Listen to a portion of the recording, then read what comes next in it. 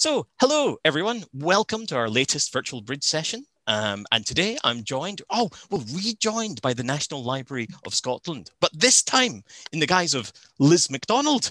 And we were excited by the previous session. I have to say, we learnt a lot. Your colleague took us through 3D maps. I was very impressed and had to go away and play.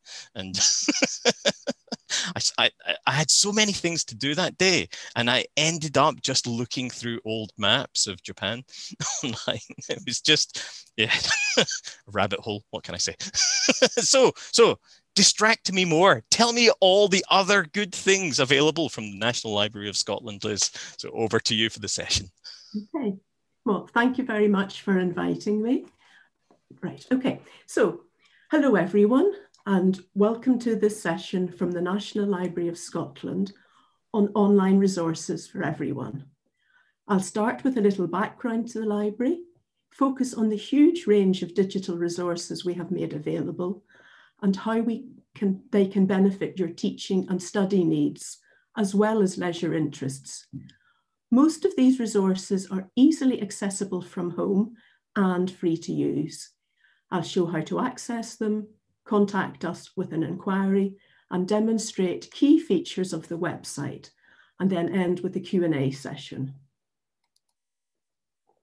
The library's origins go back to 1689 with the founding of the Faculty of Advocates Library. In 1710, it was given the right to claim a copy of every book published in the British Isles with the Legal Deposit Act. The Advocates Reading Room used today is shown in this image.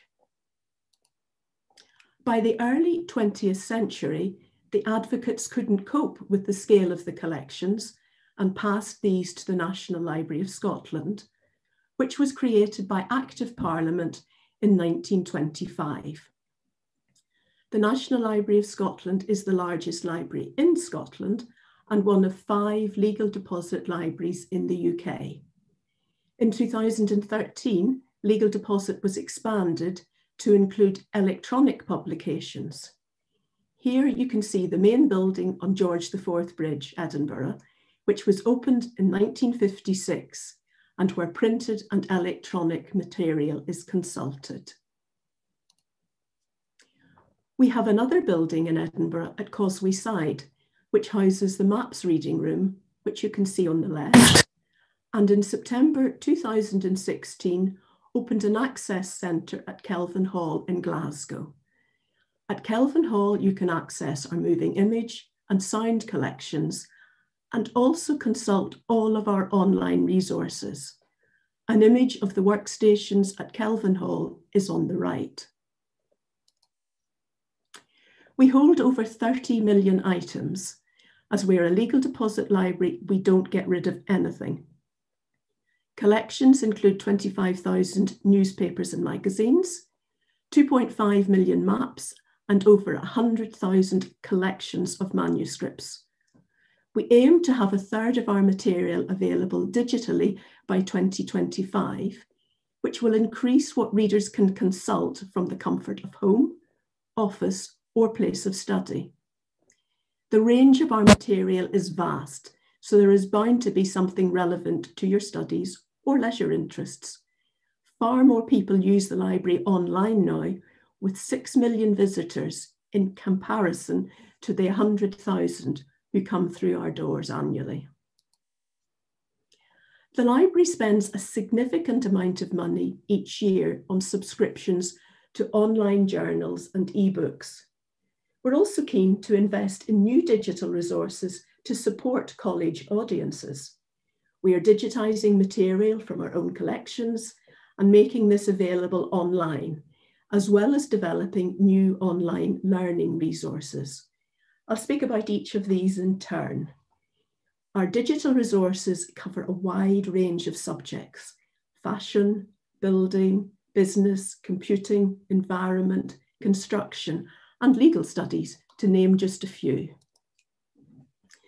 The digital gallery is material we've digitised from our own collections and can be accessed by anyone, anywhere in the world. You don't need to join the library. Here are some examples, including Robert Burns, his life, Work and Legacy, the Scottish Science Hall of Fame, a tribute to 10 great Scottish scientists, Soviet posters, 70 posters relating to the Russian Civil War and economic and social issues. E-resources are online journals and ebooks which the library pays a subscription for. These include business resources such as Cobra, D&B Hoovers and Factiva, newspapers such as the Scotsman Digital Archive, as well as journals and ebooks, including Cambridge Books Online, Dawson eBooks, eBook Central, Oxford Reference and Science Direct books. Access is available in our buildings in Edinburgh and Glasgow. The majority are also freely accessible from home, provided you have joined the library and have a residential address in Scotland.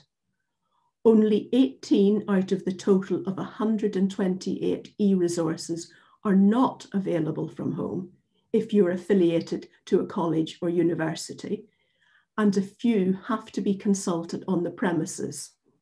This is because of license restrictions imposed by the publishers. Password-protected e-resources can be accessed from home when you're logged into your library account and again have the Scottish residential address. I've chosen 4 to highlight.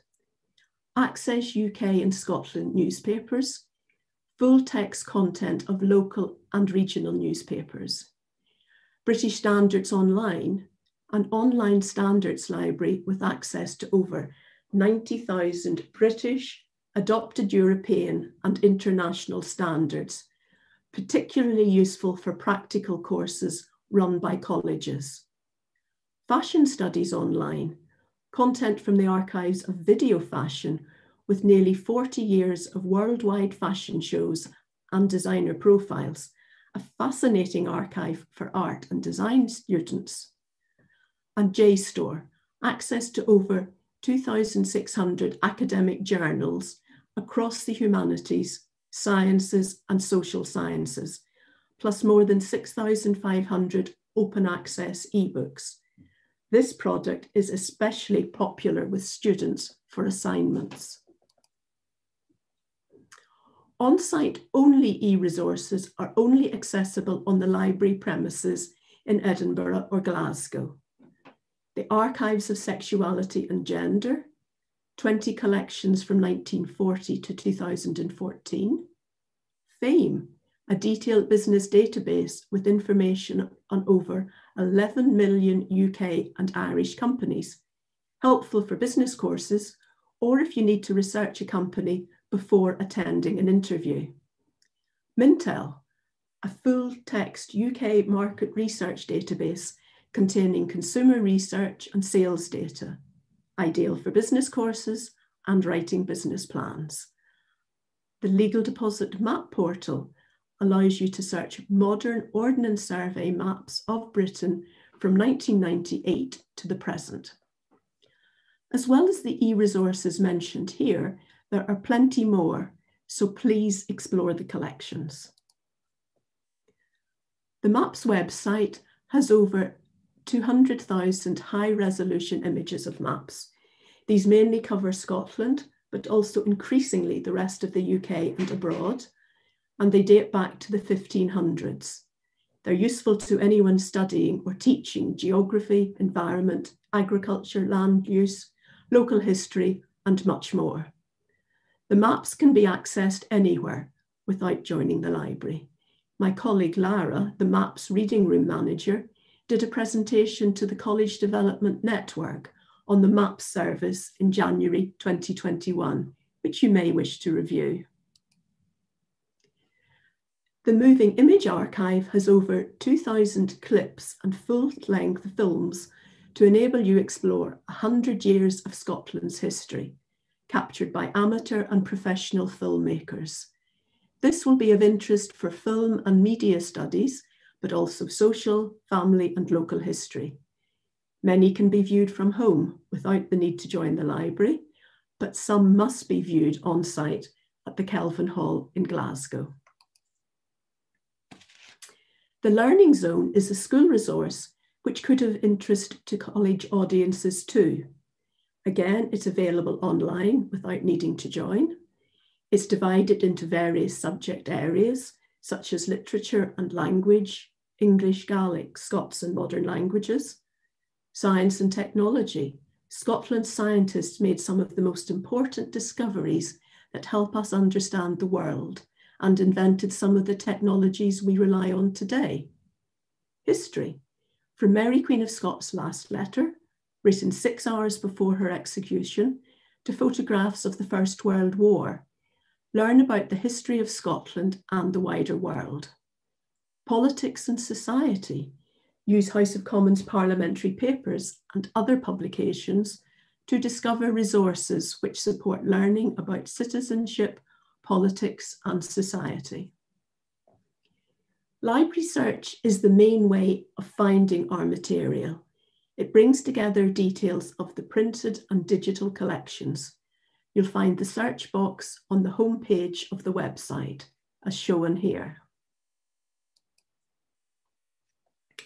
We have grouped together 4 different categories of material in an area of library search called collection discovery to make it easier to locate resources. We've got ebook titles with 850 ebooks, Scottish electronic publications from Scottish governmental organisations, charities, local history societies, etc. Transatlantic slave trade, a selection of printed and digital resources relating to the slave trade. The Moving Image Archive online, films from the Moving Image Archive to view online in full or in part. The collection discovery area will grow as we gather more categories together, so please revisit to see what has been added. Images from the collections can be used in assignments. We offer a range of copying services from photographic quality prints to high-resolution digital images. A copy inquiry form is on the website to enable you make a request and pay online. The permission pages of our website provide information on copyright and data protection to support reuse of materials. Most of our digitised collections are openly available for reuse. So what are the benefits of using the National Library of Scotland? It is a wonderful resource, often described as a treasure trove. Access is free. Many of the digital resources are available without even joining the library. And once you do join, most of the e-resources are available from home or place of study, provided you are resident in Scotland. The range of subjects ensures there will be material suitable for all college courses, including research and assignments. We provide an online inquiry and chat service, and once we reopen, we'll deal with phone calls and inquiries made in person again. We offer events and reader workshops. We held one recently on climate change. All are available online via Zoom at the moment, but under normal circumstances, we hold these in Edinburgh and Glasgow. You can request and pay online for digital images, and when we reopen, we will provide a photocopy service again. Although our physical sites are closed for the moment, the staff are busy working from home and are ready to answer your inquiries. You can go online and chat with a member of staff Monday to Friday, 10 a.m. till 4 p.m. Email us at inquiries@nls.uk or complete the Ask a Question form on the website. We were open from late summer to Christmas last year on an appointment basis, except for Kelvin Hall, which was still walk-in. Once restrictions ease, it's likely we'll be back to the appointment system. So keep an eye on the website for up-to-date information. I'll end this part of the presentation with an image of the contact page of the library's website. Then we'll go online to show you how to find the various resources I have described. That's excellent, Liz. So Do you want to take a couple of questions, or would you like to just go online first? I don't really mind. I'll bring up the website so that we're ready, but I'm happy to take questions as well. If anyone has a question for Liz, just about the first part of what we've seen. Hi Liz, I've got a question. It's Joy. It was just about, maybe a bit involved, but it was about your sort of ebooks and e-resources. Because we've been noticing quite an increase in the costs of ebooks during the pandemic. And I was just wondering, what sort of criteria do you use to determine what's purchased? That's a very good question. It's not actually my responsibility, as I'm not the budget holder, but the library has a budget for purchasing ebooks, well, purchasing items from abroad as well, because copyright covers British publications, but anything from abroad, even in print, we would have to purchase. Our colleagues work very hard to negotiate good deals with the publishers, and particularly are trying to influence this by explaining that we are providing access to material across Scotland with these e-resources. So it is important to get as good deals as possible. So I would encourage you to have a good exploration of the website. Once I do the demo, I'll show you how to get onto the e-resources. There's a huge amount of material available there. That's great, thank you. Okay. Anyone else have a question, or shall I?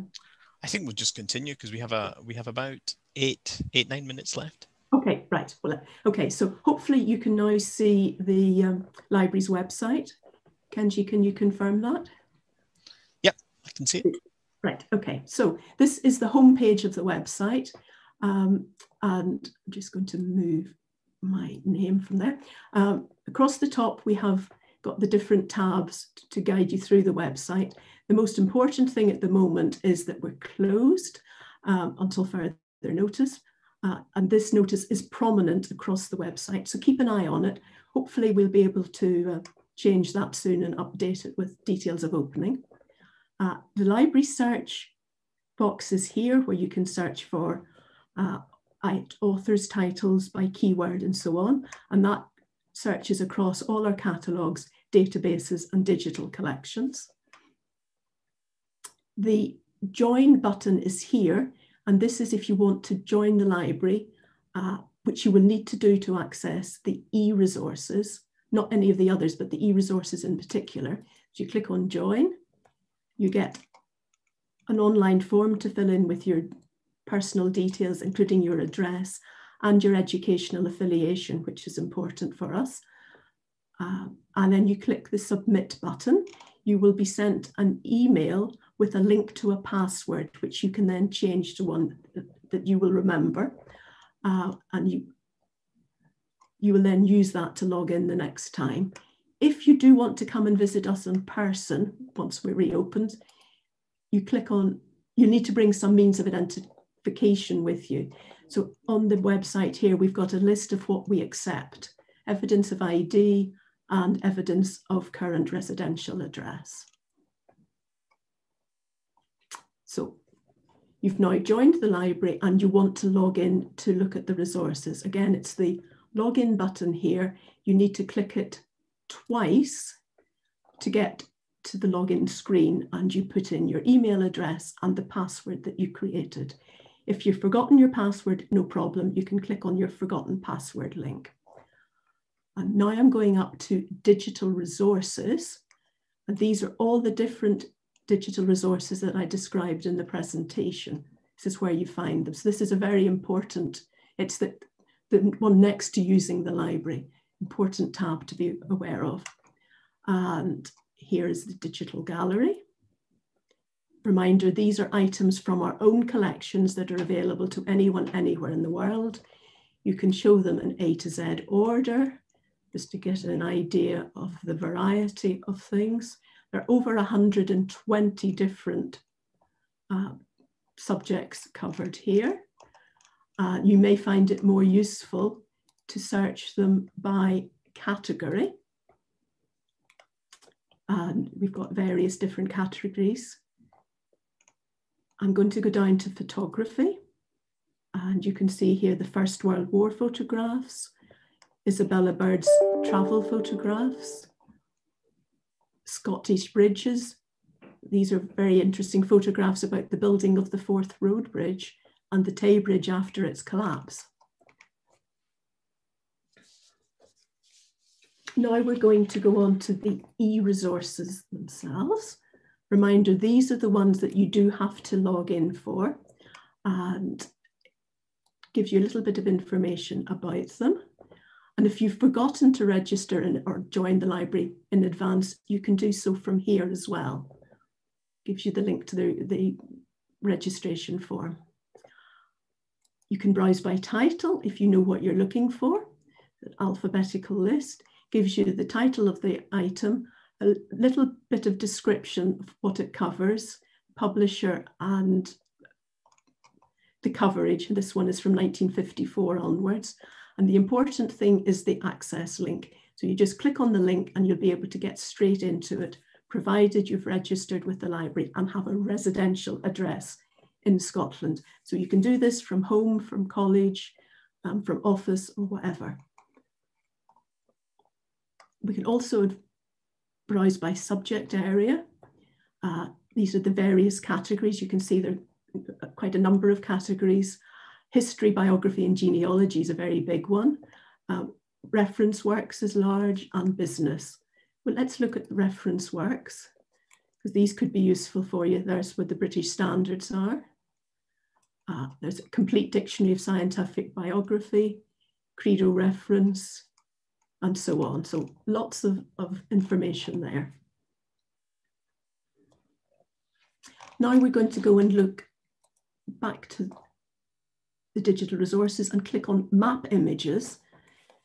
You can find by place, or there are various categories down here. I'm going to go look at county maps and Aberdeenshire. And you can see that our earliest map from Aberdeenshire goes back to 1583. And the most recent is up to 1961. But we're going to look at counties of Aberdeen from 1930. I chose this because it's a nice and colourful one, and you can zoom in. If you double click, you can zoom in again. So you get quite detail. And reminder, there's a very good presentation from Lara concentrating on maps, which was done in January. So we're going to go back to the home page, digital resources, and this time we're going to the moving image catalogue. This is from the Moving Image Archive based in Glasgow. And each week we have a special theme. This week it's home and away. It's about employment across Scotland. You can search and browse by clicking here, put your search term in, use various filters to refine your search. And since we're all remote at the moment, I would recommend you click on available remotely. That way you will definitely get films that you can access at home. Some will be black and white, some will be colour, some have sound, some have not. So there's a huge variety there. Next, we're going to the learning zone.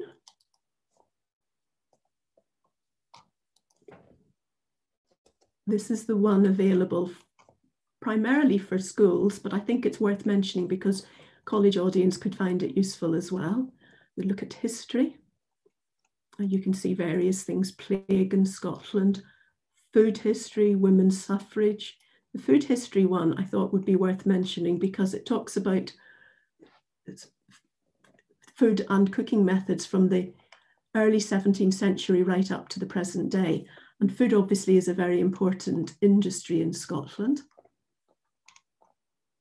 We will go back. Perhaps you want to do some exploration. Let's look at geography. And you can see we've got mapping history, Scott's last expedition, and information about David Livingstone, plus lots of other ones. So do have a look around. Now, once you've done all this research, you may find something you want to use for your assignment or your essay. So we would we will go down to this black area at the bottom, which has got very useful information. And we're going to look at copying services. And this tells you about the different kinds of photocopies and images we can provide. And on the right-hand side, there's information about how you reuse the material, which obviously is important. We want to have as much of the material accessible as possible to people for reuse for essays. We don't charge permission fees, we just charge for the photocopying or the digital image. So finally, we're going to go to the contact page. And this is where you need to be to ask us a question, or once we're open to phone us. So click on Ask a Question online, and you get presented with another form, details of what you want to ask. And during opening hours of 10 until 4, Monday to Friday, you can also send us a chat. All we need to do is your email address and your question. And we've got 3 librarians covering chat each day. So we're very keen to get questions this way. They need to be quick questions. If we're having to consult the collections, obviously that's not something we can do, the printed collections from home, but we can do a lot of other research and provide pointers to people. I'm going to go back to the contact page again, and also want to show you about our events. We're running lots of online events, and you can see various ones that are forthcoming. Well, that's been, but various other ones. And ones that we've had in the past have been recorded. So if you've missed something, you can still catch up with it. So it's worth looking at these. We also do workshops. And tomorrow we'll be doing maps workshop, maps for family and local history. I think that's fully booked, but we do them each month. So if you want to attend, book next month.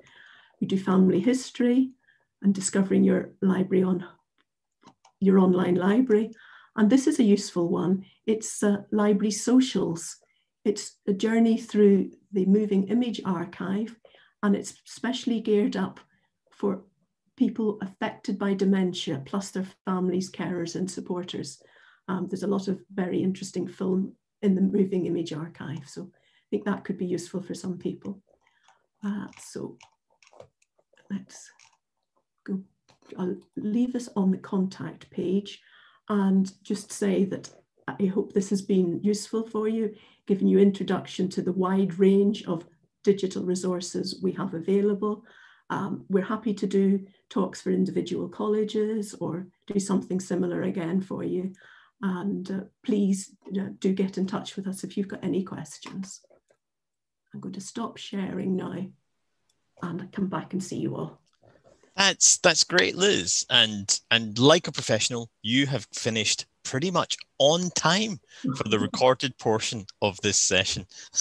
So we are going to continue the conversation here. And I'd just like to say, like, looking through some of the resources that you took us through, that whirlwind tour, you know, I'm surprised that my vision of the library, my mistaken vision is that you carried a lot of content, but it was primarily quite old or dated content. But I see a lot of really relevant and current resources and materials that you have there. You cover such a breadth. So I feel you're right when you say there's something there for everyone, and it's definitely worth the investigation. So we shall carry on the conversation here. But for those of you joining us on YouTube, I apologize that you can't stay with us, but I sincerely only have enough time in the day to edit 30 minutes of video. So thanks for joining us now. Thanks again, Liz, for sharing this with us. And hopefully we could see you all at a following live session. But until then, stay safe.